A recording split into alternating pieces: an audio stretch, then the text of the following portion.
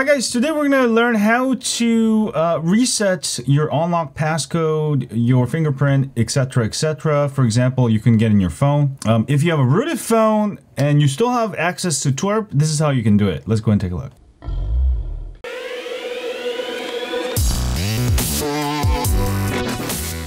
Alright guys, this is only going to work on phones that have unlocked bootloaders and you can access your TWRP. Alright, so I lost my password for this phone, let's say. Oh god. Or sometimes what happens is with TWRP backups and restores, it may get the pins all messed up and you're not able to access your backup. That's what this video is for. I didn't really make it for those of you who try to hack other people's phones, but it's basically very simple. So I'm going to go ahead and power off, and I've got a Pixel 3 XL here, and I'm going to go ahead and boot into my TWRP recovery. Also, you can go ahead and boot into TWRP recovery. You can go ahead and boot into TWRP recovery using the fastboot commands if you want.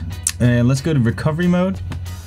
But I have TWRP recovery installed on this phone, so I'm going to go straight into TWRP recovery. And all I'm going to do is I'm going to advanced file manager. Now you have to be able to access your TWRP, right? So once you get into file manager, you're going to simply go to data, and then you're going to go ahead and go into system, and you're going to go ahead and find any file that starts with lock settings. There we go. Delete any files that look like that. Lock settings.db, .db something else.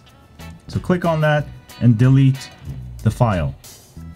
And then it should be gone. If you have any lock, there might be 1 or 2 or 3 files. Delete all of them and then go ahead and reboot system.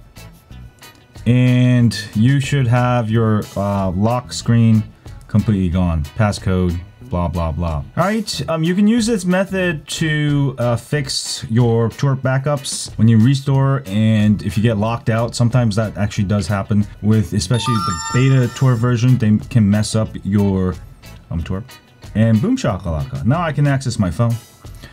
So that's how you do it. This could come in real handy. Maybe you have a really old TWRP backup with maybe your Bitcoin wallet and you're trying to restore it and you forgot your passcode. Then just do this and boom shakalaka. Or maybe you have a bunch of X-rated files that you are trying to watch. Anyway, have a great day, and as always, stay home on Android. Click here to subscribe.